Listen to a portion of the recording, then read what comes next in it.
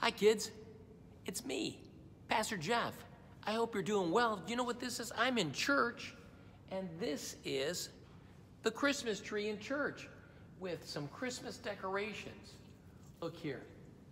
This is a symbol for Jesus. Yes. And here's a crown.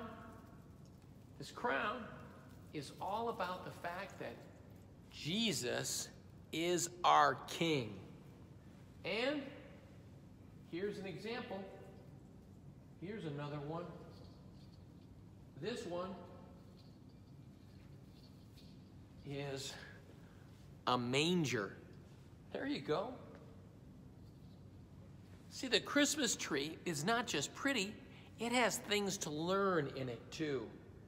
Crosses and symbols for Jesus and angels, because God wants us to remember that He is with us. Do you have a Christmas tree up in your house? What does everything mean? These are symbols about Jesus. I hope you're having a great day. Very soon it's Christmas. God bless you. Remember, kids, be safe, be brave, walk in faith. Let's pray. Dear God, we thank you for Christmas trees that remind us that you are always with us. And we thank you for decorations that remind us of your love. In Jesus' name, amen. God bless you.